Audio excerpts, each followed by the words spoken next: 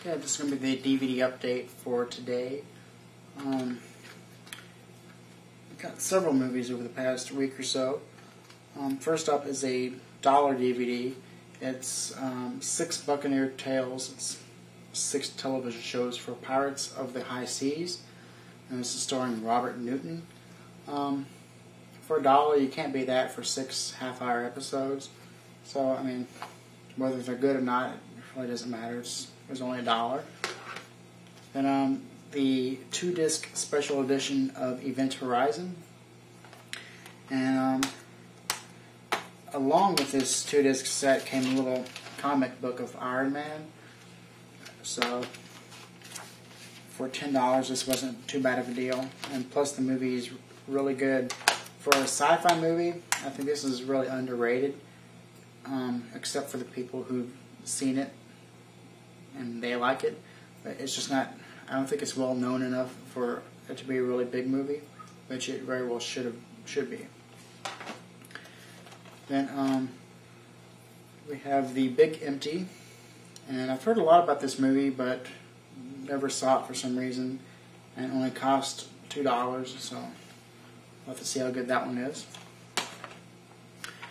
Then I got some video nasties to add to my collection of video nasties. One is the Ghastly Ones, otherwise known as Blood Rights, and this is the uncut version, and it's also on a double bill with Seeds of Sin, also by the same director. And this is for the type of movie that this is, kind of rare known. I mean, the video quality is horrible, but it's kind of interesting to know that this movie was lost or something like that for a long time, and there's quite a lot of special features for this type of movie. But the Ghastly Ones, for being a video nasty, it's decent, it's fair.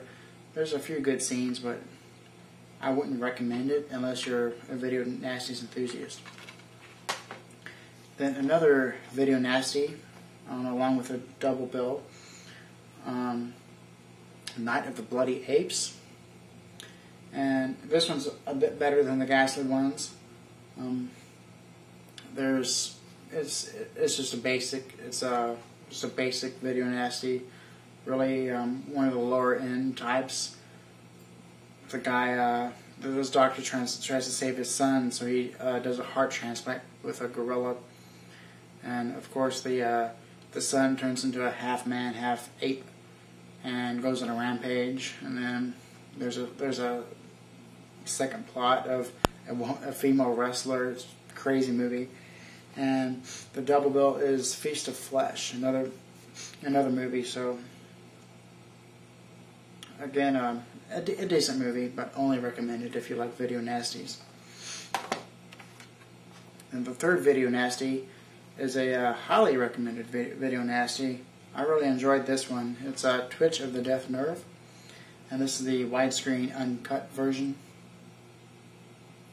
And again, I mean, this is really famous for being a predecessor to Friday the 13th. One of the main characters has the same sweater that the murderer in Friday the 13th wears, and also a death in this is very similar to a death in Friday the 13th Part 2. It's where the 2 people get kind of skewered with a, I guess it was like a spear.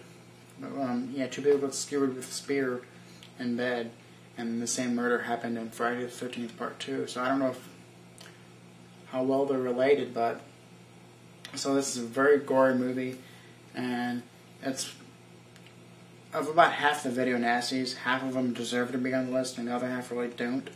But this one does. But a highly recommended video nasty.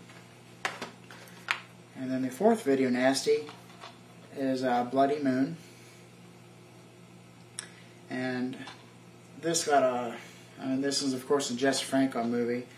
And for being a Jess Franco movie, I really liked it. I was actually surprised how much I really liked this, and I look forward to the newer version coming out in July. But Yeah, this movie's going to be re-released actually on a U.S. DVD. This is from overseas. I believe it was Denmark. He released a DVD of this, very rare, but they're finally re-releasing it here in America in late July, and I recommend getting that. Bloody Moon.